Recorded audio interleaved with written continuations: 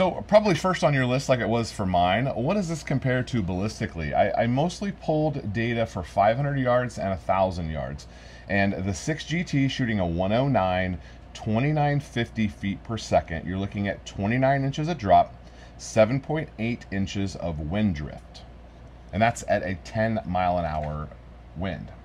So this is commonly compared to a 6 Creedmoor, also a 6 Dasher, a 243, and the 6.5 Creedmoor. So let's include all of those here. 6 Creedmoor, you're looking at 3,000 feet per second, 28 inches of drop, and 7.6 inches of wind drift.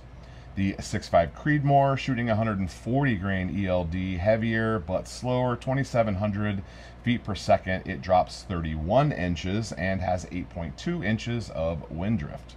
The 243, the thing that this is most commonly compared to, and realistically, it's not way better than a 243. 243 is just fine, but most people aren't shooting long range with a 243. They kind of have that set up for a deer hunt.